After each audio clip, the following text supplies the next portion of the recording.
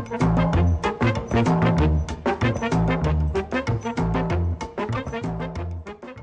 morning, Greg. This is the Dave Ross Show, early edition. It is Election Day in Afghanistan, where courageous voters under NATO protection have been inking their fingers despite the Taliban threat to cut those fingers off, and no one challenges their bravery. But at the same time, nobody's asking the question, exactly what are we fighting for now? We all knew the answer in 2001. It was to kick out the Taliban, who had welcomed al-Qaeda. But now CBS's Afghanistan expert Jerry Van Dyke, who's traveled there 25 times, says the mission's gone beyond national security. We are back to nation building. To extend what we call democracy throughout Afghanistan.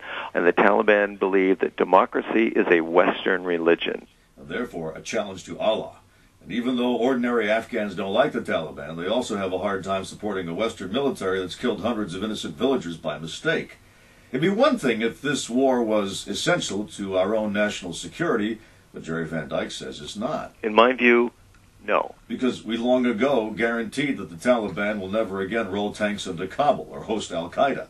This is no longer about national security, he says. This is about President Obama showing that Democrats are just as tough as Republicans. The war has also crossed the border into Pakistan.